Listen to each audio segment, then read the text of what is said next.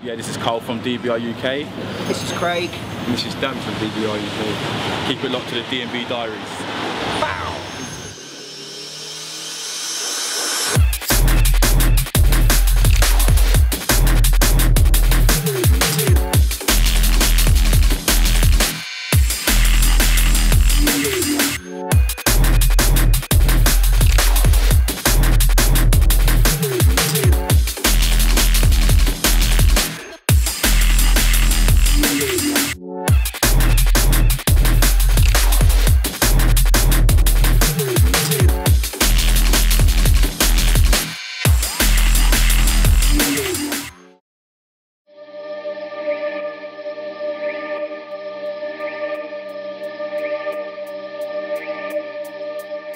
Drum and bass to me means that I'm still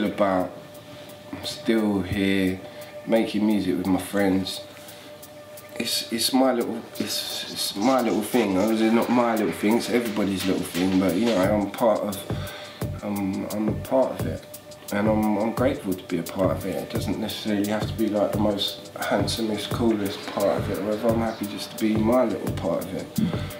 Mentally, like a great escape from it, always, you know what I mean? Any frustration, there's a tune for that moment, always. Anytime I want to feel sweet, there's a tune for that, you know what I mean?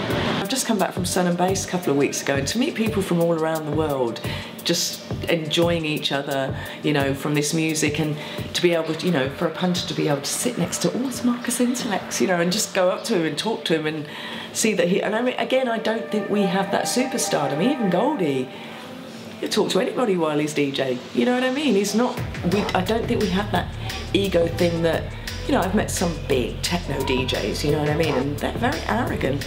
I mean, I don't know whether that's because they earn a lot of money or what it is that they feel, oh, don't talk to me, but I would be mortified if I ever behaved like that to one of my punters, you know what I mean? And you get the craziest punters sometimes, and you try to say to them, yeah, I'm just in the mix, I'm in the mix, yeah, give me a second, but I would never, never be rude. You know, at the end of the day, you always have to think about the bottom line. These people are paying my wages. Every single person that comes to see me, that's the bottom line at the end of the day. Drum and bass means to me, what does drum and bass mean to me? Drum and bass is like I said earlier, man, it's what I've grown up with, these sounds that shaped me as an artist. It's like, I can't imagine life without drum and bass, you know, from the early tapes up to going raving. I said it in my new mixtape, I was a rapper before I was a raver. I was a raver before I was into the drum and bass, and I was just going to the clubs. I was friends with Skibbity, I was friends with Funstar, and obviously that's how I got kind of drawn into the scene, but I was a fan of the music even before that. So I'll always be a fan of the music, and I always love the music, and to be a part of it, when I first got into it, when I first started playing at these clubs and being next to certain guys and DJing and certain DJs, I was quite gassed, to be honest, because I'd grown up listening to certain individuals, like people like Shabba, you know what I'm saying? To actually do a set with him for me was mad, because I'd grown up listening to and admiring these guys for years, all from my school days. So I feel very blessed to be a part of the scene, and drum and bass definitely means a lot to me. Drum and bass to me is almost an identity. It keeps me rooted, and I've felt more of a person having that. The community and meeting the people that I've met has been unbelievable, especially over the past 3-4 years. I've built connections with people that I never would without this kind of music. Yeah, it means so much to me. Even saying the word drum and bass just makes me smile. I'm such a geek. So yeah, hopefully that will show you just how important it is to me. It is the one thing that can completely transform the way I'm feeling.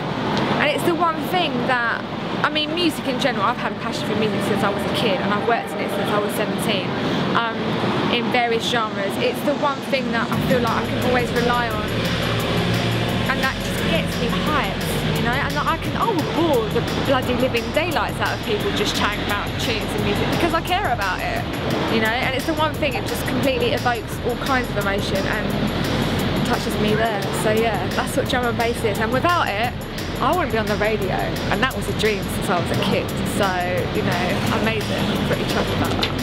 As cliche as it is life. Like, I've been doing this thing since, yeah, 2001, 2002.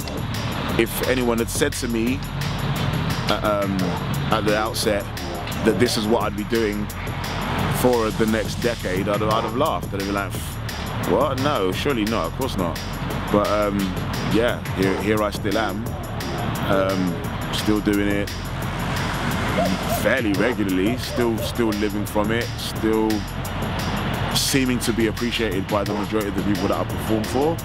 So yeah, I'm grateful.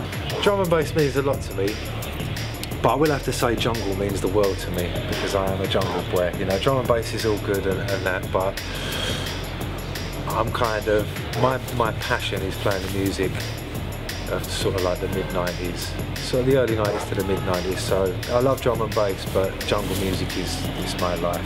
You know, that's no music ever come close since, before, and ever probably will. For a vibe, you know, I appreciate great music nowadays, but I see it week in, week out. A dance can be dead, put a bit of jungle and everyone goes mad. And then you're talking nearly 20 years down the line for some of these tunes, and it's just got something about it that makes people happy. And they tried to shut it down because everyone was gangsters in the old days. Fucking happiest music about. Well, it's important to me for sure. I think it's. I think personally, I think it's important. I think for anyone to have something in their life that like you know, call it a hobby or an interest. Real important as far as I'm concerned. You know, if you. And it could be anything, like, you know, it doesn't have to be music, but any sort of art, sport, it could be knitting, you know, if that's your thing. Like, I think it's real important for people to have a thing that they work at, that they can aspire to do better, to, you know, to live for, basically, you know.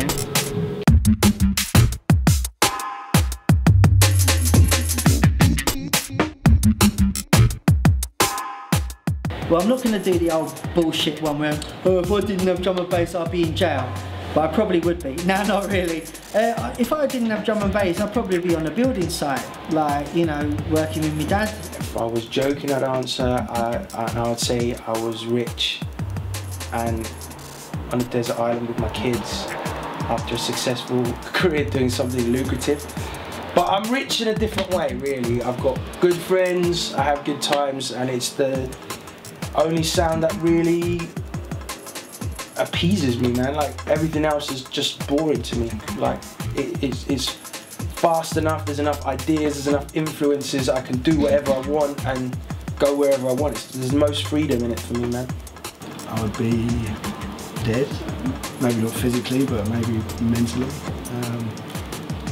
I would definitely not have seen as much of the world as I've seen, in the way that I've seen it. So drum and bass for me is my life, really, and it has been for a long time, and it will be for a long time. I really don't even want to think about what it'd be like without drum and bass. So. Without drum and bass, so yeah, probably sitting in a dead-end job, doing nothing, being a little shit. So yeah, drum and bass. It's a nice thing to have. It's just a community, you know, it's not just music, you know, there's a community amongst artists, amongst fans, and many other things. So I think it's, yeah, I would be... I'm not in it because it's fashionable or any reason like that. It's blatantly because I enjoy the music, ultimately. I can go out quite happily, sober as a judge, for like a good 8 hours, which a lot of people kind of find a bit funny, but I can appreciate the music that way. I think without it, I'd probably just be doing my IT exams, which is pretty boring, so I'd rather, you know, have an interest outside of that, and that's what it seems to me. Yeah, same. If I hadn't had the courage to drop out of uni, I'd probably do, I don't know what I'd be doing, maybe something in photography or graphic design, because I did that at college. Maybe working in some mundane 9-to-5 job. I might have kids by now. All my old schoolmates have got kids and they're married or have been married and divorced. And, so yeah, I don't know where I'd be without drum and bass, to be honest. I'm very thankful for it. I can't think of a world where I wasn't involved in drum and bass. That's the honest truth. I don't know any different. No, he's been doing it a lot longer than 1992, so, 93. I don't know any different, and I've hit my best stride in God knows how many years. I'll probably be working in a kitchen. Head chef. yeah, it's a big part of my life, I reckon. I wouldn't know about 300 people that I do now without it. It means a lot to me, and if I didn't have drum and bass, I'd probably still be like, I'd probably be like playing rhythm guitar down the fucking Dog and Duck in some heavy metal tribute outfit, having the time of my life. No, I don't know. Yeah, I don't know where I'd be without it. I would probably be doing hip hop. Don't know, but it wouldn't be as much fun, you know.